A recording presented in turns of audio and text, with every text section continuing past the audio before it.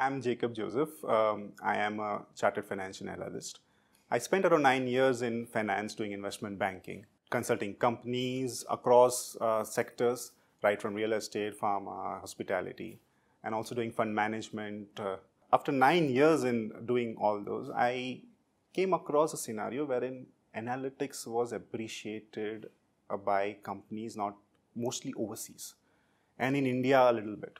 I tried to gain more information on that and slowly steadily developed a passion for analytics. The shift happened because of my interest in analytics and my passion for analytics. And being from finance background, it was not easy to take a shift. And after spending that amount of years of experience, getting a suitable position which is meant for an experienced professional was not that easy. Hence I took a break. I did courses with respect to stats match, coding, especially the IT side, since I'm not from an IT background. After taking up a lot of courses with respect to stats, maths, and coding, I took up a couple of courses with Jigsaw Academy, that is data scientist with R and data scientist with SAS.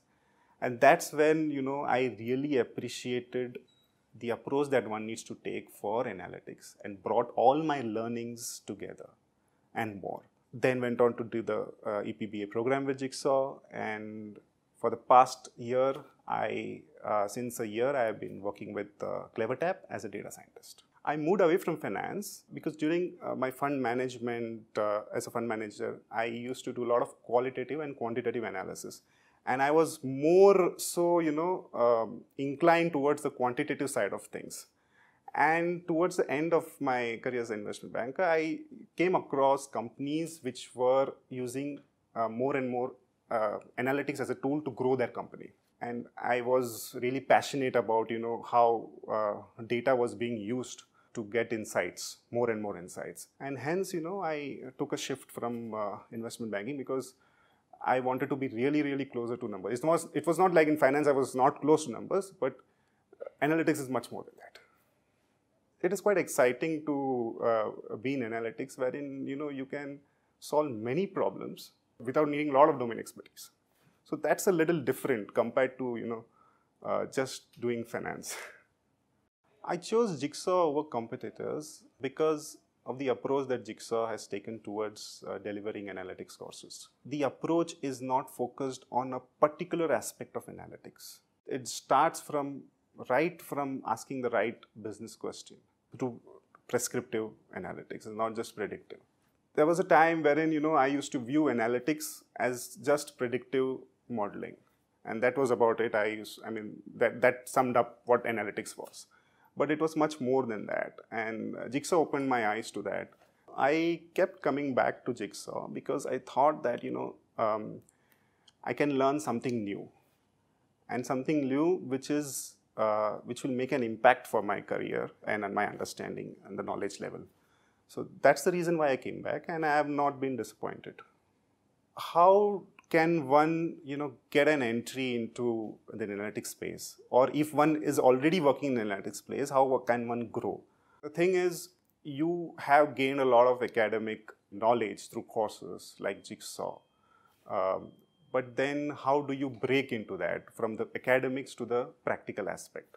Earlier, there used to be extracurricular activities which you would put in your resume.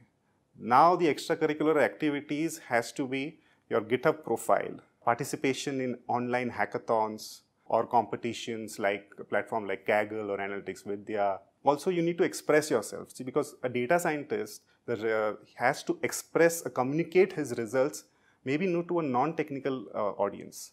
And also, he may have to implement certain models wherein he has to interact with the IT team, which may not be well versed with the analytics language that you speak.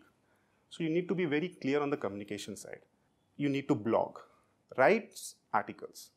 If you do 2-3 steps like these, I think any recruiter would go into the projects that you have published or you have participated as online competition, or talk to you more about the articles that you have written. You don't need to convince the employer about your suitability.